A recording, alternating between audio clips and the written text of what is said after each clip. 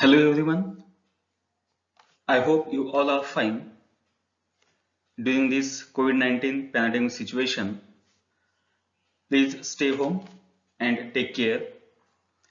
In this lecture, we are going to take some new MCQs important for the Savitribai Phule Pune University Pune online examination 2021 for TYBSc Physical Chemistry on the topic investigation of the molecular structure. So first of all, I welcome you all in this lecture. Before starting this lecture, please subscribe my channel and press the bell icon for getting the new videos, and also your comments are most welcome for the further improvement. So let's start the today's MCQs with explanation. So this is the first question of today's questionnaire. The question first is here. For a diatomic molecule, when vibrational quantum number V is equal to 0, the allowed vibrational energy is called as, and the options are, option A is activation energy, option B is potential energy, option C is kinetic energy, and the option D is 0 point energy. And the correct option among these four is nothing but it is called as the option D. It is called as the 0 point energy. Now let's look towards the second question, and the second question is here.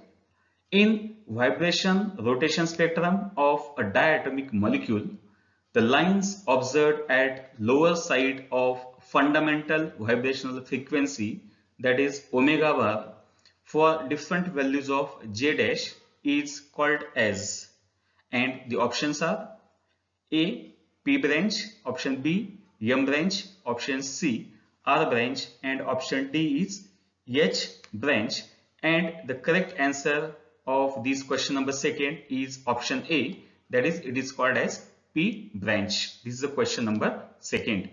Now let's look towards the next question. There is a question number 3, and the question number 3 is here.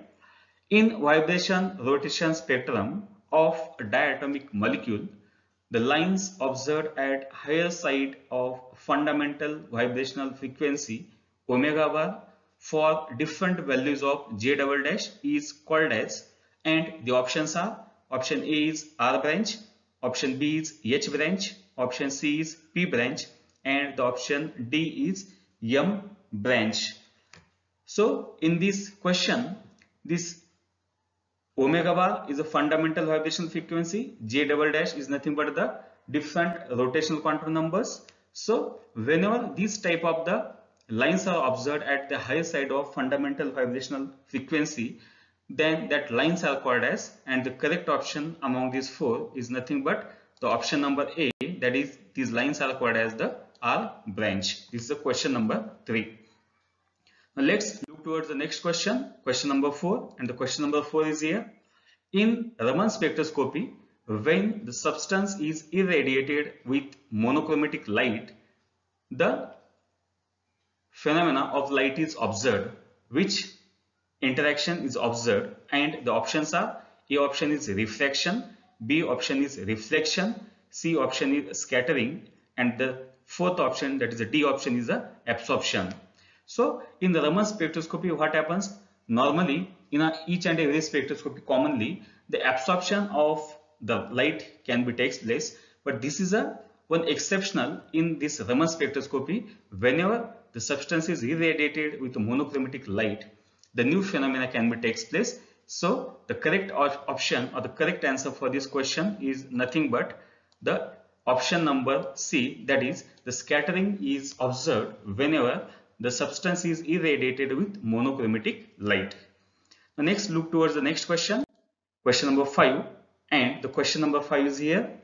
In Raman spectroscopy, the scattering of light without change in the frequency of scattered and incident light is known as, and the options are: option A is Newton scattering, option B is Rayleigh scattering, option C is Abbe scattering, and D is none of these. So what happens in a Raman spectroscopy, whenever we can compare the frequency of incident to that of the scattered light, then what happens? If there is no any change in the frequency of scattered and incident light can be observed, then that type of the phenomena has one special name, and the correct answer for this question is nothing but the question 5 has the correct answer, that is the option number B, that is it is called as the Rayleigh scattering. Next, look towards the next question, question number 6, and the question number 6 is here.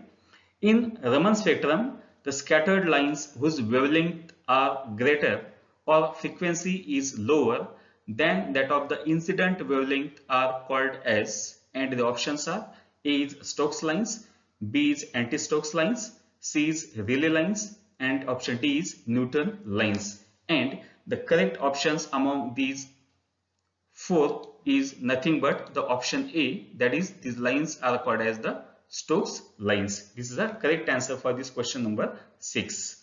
Now let's look towards the next question, question number 7, and the question number 7 is here.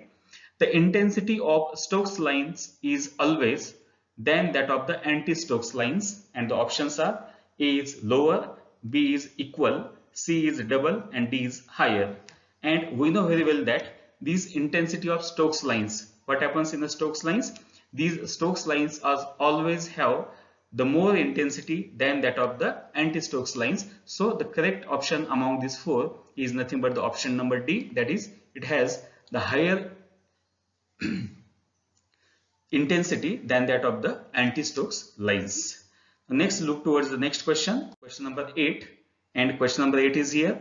The selection rule for rotational Raman spectrum is, and the options are: delta J is equal to plus minus 1, option B is delta J equal to plus minus 2, option C delta V equal to plus minus 1, and option D delta V equal to plus minus 2. And the correct option for this question number 8 is option number B, that is the selection rule for rotational Raman spectrum is delta J equal to plus minus 2. Now next, look towards the next question, question number 9, and the question number 9 is here. The homonuclear diatomic molecules like H2, N2, O2 are active, and the options are: A is microwave active, B is infrared active, option C is Raman active, and the option D is both Raman and infrared active. And the correct option is option number C, that is these molecules are Raman active. The homonuclear diatomic molecules are always called as the Raman active. The next question is question number 10, and the question number 10 is here. Anti-Stokes lines in the Raman spectra is observed when option A is mu I is equal to mu S, that is the frequency of incident light is equal to frequency of scattered light. Option B is frequency of incident light is greater than that of the frequency of scattered light. Option C is frequency of incident light is less than that of the frequency of scattered light, and the option D is delta V is equal to frequency of incident light minus frequency of scattered light is positive. And the correct option among these four options is option C, that is the frequency of incident light must be less than that of the frequency of the scattered light, that is nothing but the anti-Stokes lines obtained in a Raman spectra. Now next question is question number 11, and the question number 11 is here. In NMR spectroscopy, which electromagnetic radiations are used? And the options are: A option is radio wave, B option is infrared, C option is ultraviolet, and the D option is a X-ray. Now among these four options, the correct answer is nothing but the option number A, that is in NMR spectroscopy radio waves are used. So this is a question number 11. So up to this we solve here 11 type of the different questions along with their options, along with the supportive justification. So these questions are based upon the different concepts from the chapter investigation of the molecular structure. So with this I stop here.